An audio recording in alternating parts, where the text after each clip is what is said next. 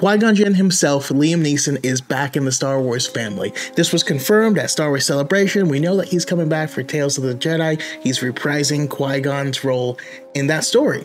Super excited about that. Couldn't be happier. But in a recent interview, he had said that Star Wars hadn't approached him. He wasn't going to be in anything. If he was going to, he would want to do it live action. And yeah, that leads me to Obi-Wan. I think he's showing up in episode 5. All right, so the current active theory is that each episode of Obi-Wan is supposed to mimic certain things from the corresponding Star Wars episode, right? Like we had references to The Phantom Menace in episode 1, we had references to Attack of the Clones in episode 2, and so on and so forth.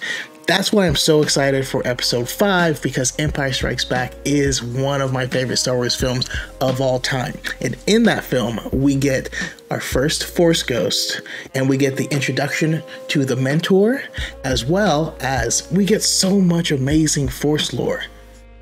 I hope that is the connection.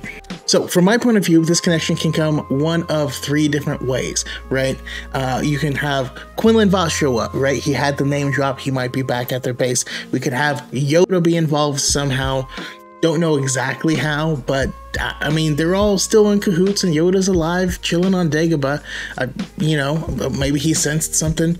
Don't know. But I think the most likely scenario is Qui-Gon Jinn showing up. And here's how I want it to happen. Ewan McGregor is not Alec Guinness, and that is the point, right? This whole story is trying to bridge that gap of how he became who he needed to be in A New Hope. That's the story I'm most excited about hearing. We have a tracker inside of Lola. I think they're going to find it early, and they're going to realize they're coming for us. They're coming in right now. And I think Obi-Wan is going to be terrified. Obviously, he didn't stand up to Vader last time. He got mollywopped, and it was bad. And I think in this low moment, he's going to be paid a visit by Qui-Gon Jinn.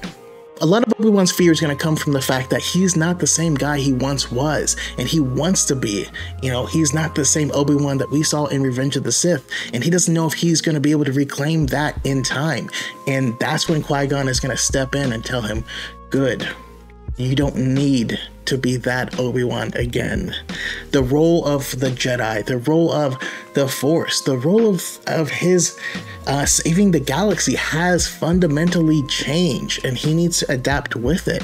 You see, Vader is expecting to get the same fight that he did in Revenge of the Sith. He's been fantasizing about it for years. We have this in the comics, and we saw what he did last time they met. He's been thinking about this moment, that fight, over and over and over again. And the only way that Obi-Wan is going to be able to beat him is by being a different person.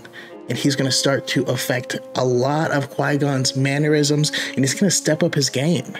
I'm hoping that when they face off, he does exactly what he did at the beginning of his fight with Maul. He's going to start out in the classic Obi-Wan Surisu. Then he's going to pull the saber in and go to the Qui-Gon Jinn pose. And that's how he's going to beat Vader. Also, he's going to do it from the low ground. That's just my thoughts, but let me know what you guys think. If this is something you want to see, if you are predicting that it's going to happen, I need to get this video out soon so I can say I was right, and also I can just delete it if I was wrong. Anyways, if you like the content, please like, share, subscribe, do all the things. I appreciate it. Thank you, and may the Force be with you.